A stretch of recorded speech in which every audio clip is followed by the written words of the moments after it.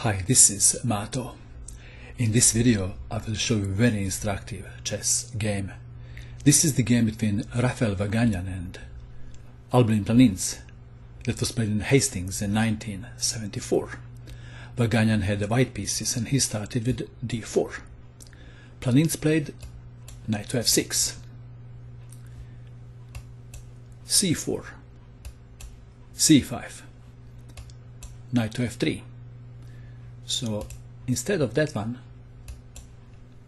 d5 is possible. Then we would have Benoni defense. But Vaganian played knight to f3. Pawn takes pawn. Knight takes on d4. Vaganian is playing English opening. Since the game is played in England, Vaganian wanted to make friends with the crowd and played the English opening. Just kidding. He played English opening even in Russia. e6, knight to c3, bishop to b4, pinning knight, knight to b5, Planinc castled kingside, a3, bishop takes knight, knight takes bishop. After 8 moves, black castled and developed his knight to f6, and white only developed knight to c3,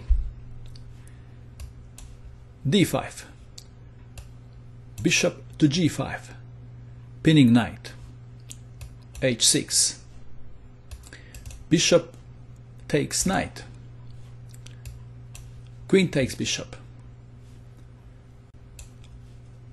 pawn takes pawn, pawn takes pawn, queen takes on d5, and white is a pawn up. But he is not very close to castling. He has to play e3 or e4, develop bishop, and then castle, unless he wants to castle queenside. Rook to d8, no chance to castle queenside now. Queen to f3, white would be happy to exchange queens. Queen to b6, rook to d1, rook takes rook, knight takes rook, knight to c6, queen to e3. Again, white wants to exchange queens. If queen takes queen, then knight takes on e3, and white is happy. Instead, knight to d4 was played by Planinc. Very good move. Threat is knight to c2, forking king and queen. Queen to e8, check. King to h7. e3, attacking knight. Check. King to d2. And this is critical position of the game. It is black to move. Black would love to play bishop to f5, but then queen takes rook. How to solve that problem? Well, Planinc decided to sacrifice the rook. He played bishop to f5. Queen takes rook. Queen to d6. This required some very deep calculation by Planinc. It is white to move, and he played king to c1. Instead, king to e2 could be played. Then the game would continue like this. And please note, this variation is not written in the stone. You may find different moves for white and black, just to show you that king wasn't safe on e2. And after, say, bishop to e2, this is even possible. Knight to d4, and after pawn takes knight, queen to b3, king to f4, check, and checkmate. There could be another variation that leads to checkmate too. In the game, we have king to c1, and looks like that king is safe for a moment. White has to bring his queen in the game. develop bishop and he'll be alright. But it's not that easy. It is black to move.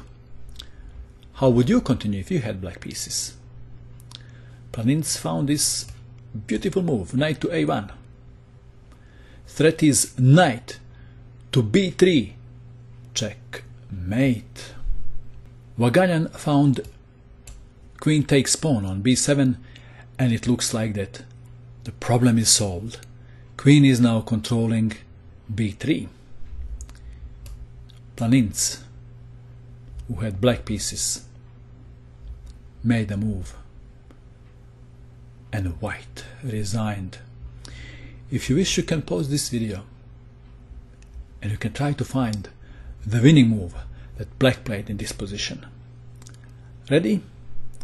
Did you find the winning move? Have you seen this? Queen to c6. This is also winning. Planinc played queen to c7. This is check, attacking queen. White resigned. If queen takes queen, then knight to b3, checkmate. This game is a spectacular demonstration of how a lead in development can lead to a devastating mating attack. Beautiful attack. And that is all. I hope that you enjoyed watching this video. I wish you good luck with your chess, and bye for now.